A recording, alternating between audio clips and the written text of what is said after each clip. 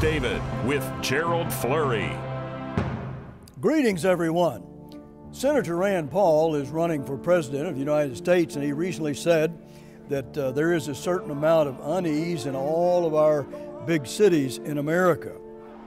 And of course, he was referring to race riots and the burning parts of Ferguson, Missouri, and Baltimore, Maryland. And also, people are fully aware that these riots and this violence could spread like wildfire to other cities.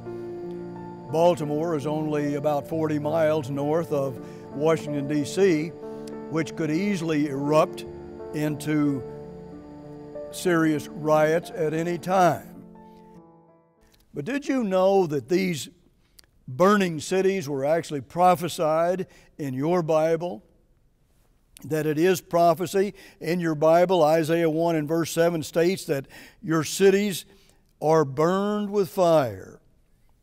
Does that prophecy have anything to do with us today? Well, you can prove that it does. God tells us in Isaiah chapter 1 why we have these violent protests and the burning of the cities. And He also tells us how to solve that problem. And I think we ought to be very much interested in that. How do you solve that problem?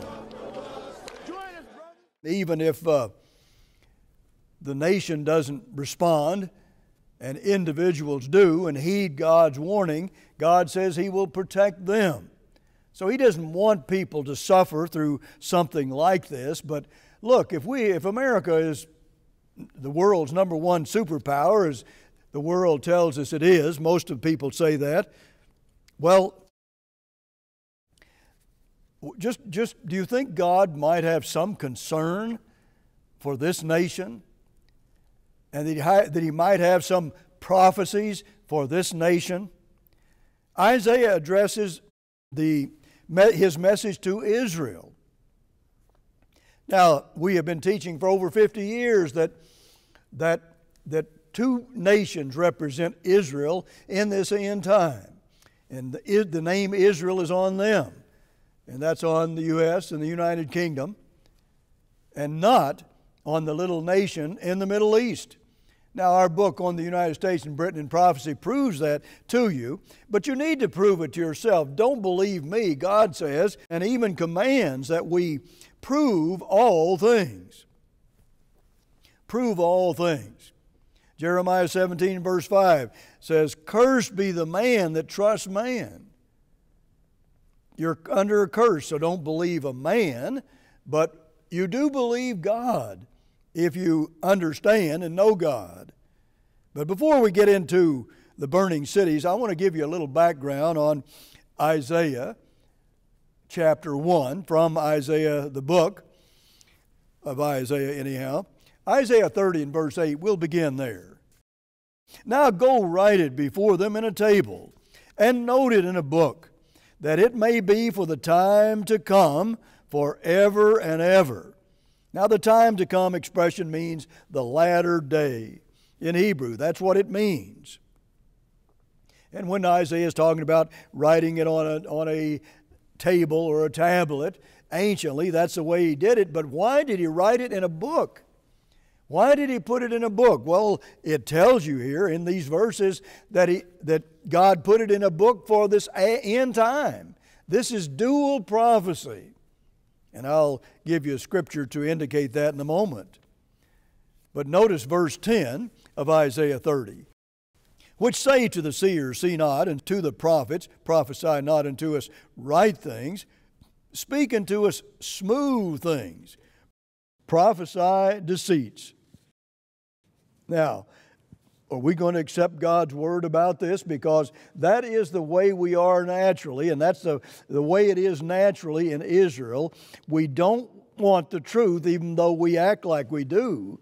We really do not. We want people to preach smooth things, not right out of the Bible the way Isaiah teaches it.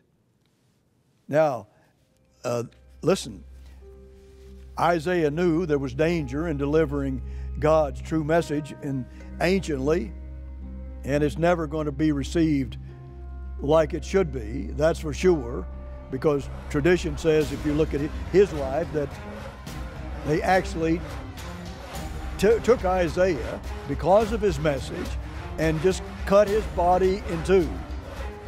Now that's how violently they apparently dealt with him, because he didn't teach them smooth things. He had the love for those people and the courage to tell them what God said and not some deceit that they wanted to hear, which always ends up in, well, burning cities and violence and chaos and anarchy. It always does. It's been a way of life in this world. This is not anything new. It's something that's been going on for thousands of years, because men want to hear smooth things. Are you willing, am I willing to hear what God has to say about burning cities and how to solve the problem? Because He certainly does give us a very clear way to solve those problems. But look, do people really want the truth? Now, God says His Word, John 17, verse 17, His Word is truth. The president said that, well, the people in Baltimore, they want the truth, but we'll see if they really do. Do they really want the truth? Does anybody really seek the truth? Not very many. Not very many people at all, and God warns us that this is the way to prevent suffering. This is the way to prevent all of this chaotic violence that tears everything apart. And what is it going to do to the nation? And what is it going to result in as far as our foreign enemies are concerned when they see what's going on within the nation, as they obviously do? But I'll tell you this is a sign, really, of something that is coming just before the Messiah comes to this earth to rule it. Notice verse 11. Here's how we're treating Him today, but soon it won't be allowed. This won't be allowed to happen. Verse 11. Get you out of the way. Turn aside out of the path. Cause the Holy One of Israel to cease from before us. Now, this is referring to God's own sending church, and they cause God to leave that church, but it's dual. He's also talking about two nations of Israel that just cause God to leave, and they won't listen to God. They won't hear God's word because they're listening to smooth things. That's what it's talking about. And this is primarily for this end time. You can prove that in 100 different prophecies right there in your own Bible. But most people want smooth things. They want deceits. But look, what is it when you cause God to just kind of disappear from the scene and you won't listen to Him? You won't even pay attention to Him. You scoff at the very Word of God itself and cause Him to just fade from the scene. That's the worst sin of all. And if you think there aren't going to be repercussions, you don't understand. Notice Isaiah 41 and verse 22. This is the dual nature of prophecy. Verse 22. Let them bring forth and show us what shall happen. Let them show the former things, what they be, that we may consider them, and know the latter end of them, or declare us things to come. So we wrote in our booklet that in this verse, God specifically says that we need to look at the former events and consider them if we're going to understand the latter end of God's prophecies. In other words, to understand prophecy for this end time, we must also be a student of history, and especially Bible history. Even Paul said in the Corinthians, he said, look, these examples in the Old Testament are for our learning today, upon whom the ends of the world have come. They're for examples for us to learn from, to teach us today. Even in this latter third of man's history, the way Paul was looking at it at the time. Isaiah 1 and verse 1, the vision of Isaiah the son of Amoz, which he saw concerning Judah and Jerusalem in the days of Uzziah, Jotham, Ahaz, and Hezekiah, kings of Judah. Hear, O heavens, and give ear, O earth, for the Lord has spoken. I have nourished and brought up children, or sons, and they have rebelled against me. Now, look, this is God, and through Isaiah, he's not only speaking to us today, but he's saying, O heavens, hear, O heavens, and hear, O earth. God has spoken. He's spoken to the righteous angels. He's spoken to Satan and the demons. He's spoken to all mankind today and all mankind who has ever lived. He says, now hear this. Here's what's going to happen. And here's how you'd better really be careful or you're going to get in trouble. About 25% of the New Testament is comprised of quotes from the Old Testament. And most of those quotes come from the book of Isaiah. So this is a New Testament message as well. This is telling us what is happening today. If you think about the Baltimore today, there's been $1.8 billion of stimulus money spent on that city in the last 5 years for education and teachers' unions and employment and social benefits. At least that's what we're told. But the problems have grown worse. Money is not the solution. It never has been. It goes much deeper than that, and that's what God is trying to get us to see. Something is frighteningly wrong, and God says, now don't you people go pointing your fingers at the leaders because you're all to blame. We're all to blame. That's the truth. That's not a smooth message, but it's the truth. God says and blames us all. We're trying to solve these problems our way, and it simply cannot be done. Here, God is just addressing all the inhabitants of the universe and the earth. They all need to hear this message. It's the widest scope possible that you could even think of. Now, people want to go ahead and impugn the Bible and scoff at the Bible. They can do that. But let me tell you, God says the burning cities are going to intensify if we don't learn a lesson, if we don't learn what God is telling us. Then the time is coming soon when the scoffers are going to vanish like snow in a hot sun. They're going to fade away because everything has come to pass exactly as God spoke it to us. As He spoke His message to us. God has spoken, it says here. Verse 3, the ox knows his owner and the ass his master's crib, but Israel does not know. My people does not consider. What is it Israel doesn't know? Well, they don't know God and they don't know the Bible because they've caused Him to go away. Well, they just don't listen. And they won't listen to people who do talk about this very much at all. But anciently, God chose the nation of Israel to reveal God to the world and show the world how God would bless people if they obeyed God.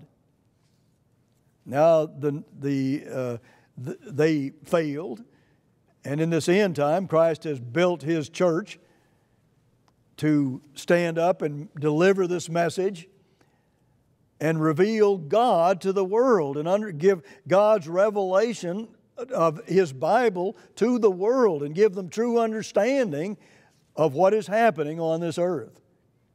And 95% of God's own people have turned away from Him and refused to deliver that message because they wanted to teach smooth things and deceits. And God said, well, I'll have a little remnant that will deliver my message. Will deliver and show you how to solve these enormous problems that cause all kinds of suffering to the people. It's not something to take lightly. Notice verse 4 and 5. Ah, sinful nation, people laden with iniquity, a seed of evildoers, children that are corrupters, that have forsaken the Lord. There's the problem. They've forsaken God. They have provoked the Holy One of Israel unto anger, and they are gone away backward. Why should you be stricken anymore? Why? God is pleading with us. Why should you be stricken anymore? Why don't you listen to me and solve these problems? That's the truth of God. And then he concludes by saying, you will revolt more and more. The whole head is sick, and the whole heart is faint. God says our minds are just sick with human reasoning that is wrong and deceitful and anti-God in far too many cases. The whole head is sick. The whole heart is faint. We're too cowardly to really do what needs to be done. We have far less courage to give our lives than the terrorists, for sure. We are afraid of almost everything, it seems, because we don't know God and don't let God empower us and give us the courage that we need to deliver His message. Notice verse 7. Your country is desolate. Your cities are burned with fire. Your land, strangers devoured in your presence, and it is desolate as overthrown by strangers. Your cities are burned with fire. See, he's prophesying that it's going to get worse if we don't learn a lesson from God. He's pleading with us to hear His message and to listen to Him and to fear Him. But we have degenerated in our church, in God's own church. We have degenerated in God's own nations that have the name of Israel on them in this end time. And things are getting much worse very fast. Notice in verse 8 it talks about Israel anciently as Zion, and then it talks about the daughter of Zion. It's dual. Anciently there was Zion, today the daughter of Zion. In the end time, it's all duality. Notice verse 8. Let me read that to you. And the daughter of Zion is left as a cottage and a vineyard, as a lodge and a garden of cucumbers, as a besieged city. He's just giving you a picture of what it's like here, a poetic picture really, that it's like a little hut after all the harvest is over. And it's out there and it's desolate. And that's now like symbolic of the work of God in His own church. And it's also symbolic of the way it is in the great superpower of Israel. They're just a little hut that have no real impact like they should have, because they're getting further and further away from God and degenerating more and more into the smooth things and the deceits that are anti-God. People can reject this if they want, but it's going to be to their own shame and their own chagrin, that's for sure. Notice what it says in verse 9. Except the Lord of hosts had left unto us a very small remnant, we should have been as Sodom, and we should have been like unto Gomorrah. Okay, God leaves a very small remnant that just tells it like it is and does what God says. Then notice verse 10, hear the word of the Eternal, you rulers of Sodom, and give ear unto the law of God, you people of Gomorrah. Hear the word of the Eternal. Hear what God has to say. Do we hear it? Do we really hear it? Does anybody think that most people hear this? God says it's going to get so bad that you are going to hear. But it may be too late physically for many if they don't wake up soon and hear those things that are not smooth. It's getting bad in many ways, and we need to hear the truth of God as never before on this earth. We need to hear from God what He speaks to us. And He does speak to us if we will allow it. He does speak to us. And you can prove that so easily if you're willing to do so. Notice here is a key scripture. Here's what happens because of our sins. Verse 15, and when you spread forth your hands, I will hide my eyes from you. Yea, when you make many prayers, I will not hear. Your hands are full of blood. Talking to his own church who hasn't delivered the message, and they're going to be, their hands are full of blood because of it. They're responsible for what's happening out there to a great extent. But he's also talking about the people in the nations of Israel who are praying to God, obviously, for help and answers. But God says, if you're not hearing my message, I will not hear those prayers. Even if you have many prayers and you look so righteous in so many ways, if you don't do what I tell you, I will not hear you. Is that an unsmooth truth? I think it is. I think this is a super critical verse because this is where you don't have God's power. It is God that empowers us.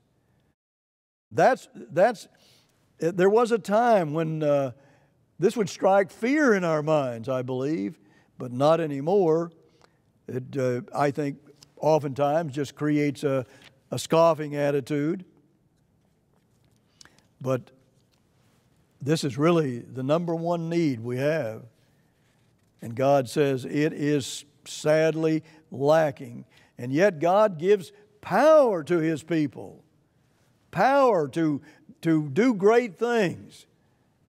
Do heroic exploits, as He says in Daniel 11. Paul said in Philippians 4 and verse 13, I can do all things through Christ which strengthens me. He was a powerful man because God empowered him through His Spirit. And that's the way it should be today. And God says, notice verse 18, He said, come and let us reason together. I'll just paraphrase it. God said, come and let us reason together, says the Eternal. Though your sins be as scarlet, they shall be as white as snow. That's verse 18. And God says they'll be like wool, white wool, if you'll just listen to me and hear what I have to say. God, it correctly reads, come and reason with me.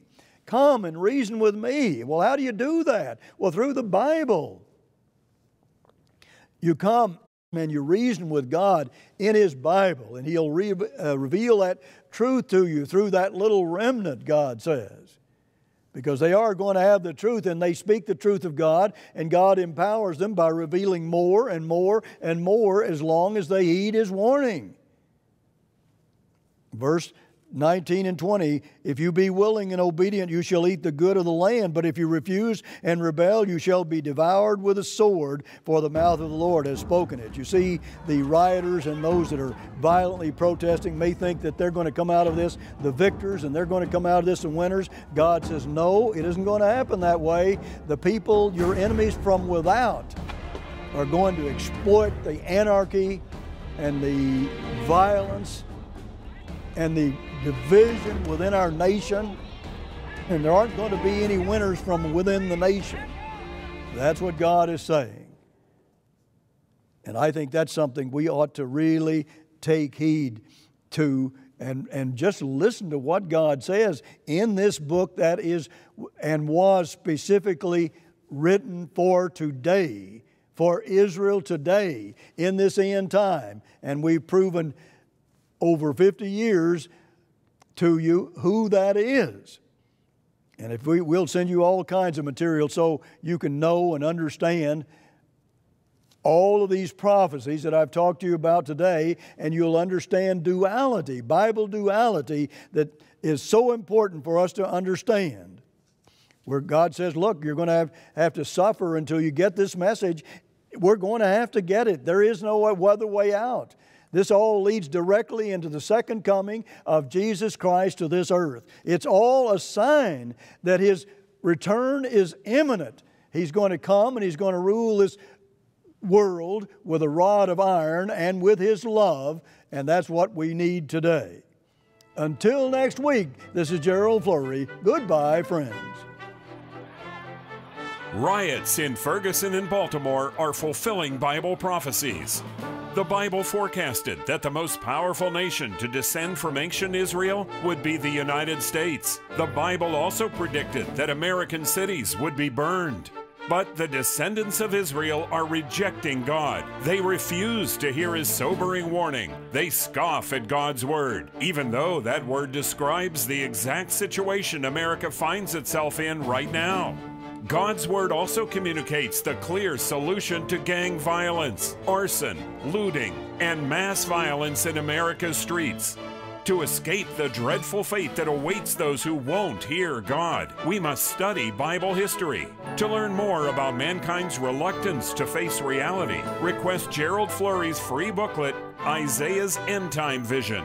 Isaiah's End Time Vision examines how 2,800-year-old prophecies of Isaiah apply to today. Also request our free reprint article, Prophesy Not. And to learn what lies behind Ferguson and Baltimore, order Where America's Race Riots Are Leading. You'll also be sent a free subscription to our news magazine, The Philadelphia Trumpet. Each month, the Trumpet looks at today's most relevant headlines and shows how they relate to Bible prophecy. Your subscription has already been paid for. Request Isaiah's End Time Vision, Prophesy Not, and Where America's Race Riots Are Leading. All our literature is available to you at no cost or obligation. Order now.